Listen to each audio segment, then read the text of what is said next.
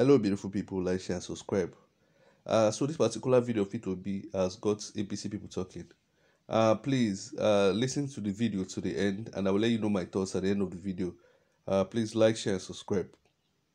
A proper economic team and consultation properly before announcing.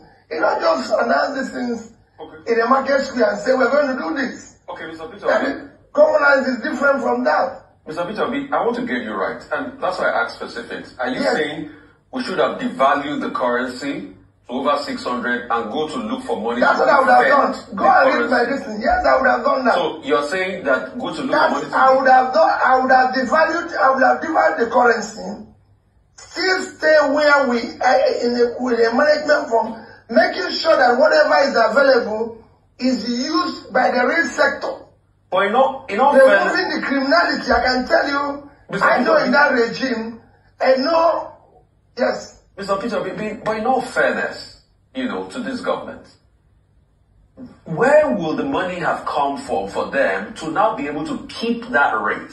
Owing to the fact that the CBN reports coming out saying that we are so encumbered that we probably only have around 3 or 4 billion in our reserves to be able to spare. So where will the money come to now defend the currency when we have a backlog of close to $6, $7, $8 billion in the first place? So are you saying you will have borrowed more to now defend the currency? I'm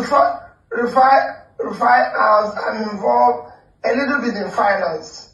And I know that in every country of... Hello beautiful people. So I'm not going to lie for you. I don't really understand the economic part. I don't know whether P2B suggestion is the best for Nigeria.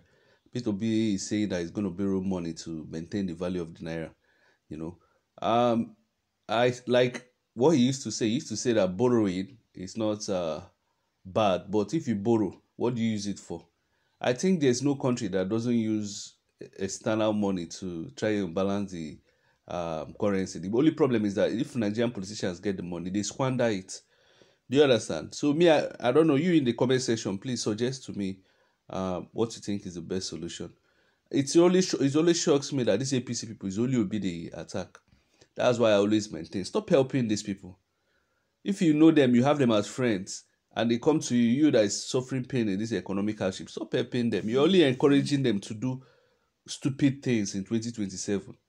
Imagine if Tinubu continues in this trajectory and wins next election or rigs his way into power by the support of some people. You don't know the kind of hunger devastation that will happen. They will tell you how it will be better. Leave them all. I've told you. How can you leave your current president that is destroying the country? You're by attacking Obi. You go to the social media, you see all these faceless people attacking him. Paid people. They were all paid. They should continue. Me, I don't have sympathy for any. I don't have any of them as friends.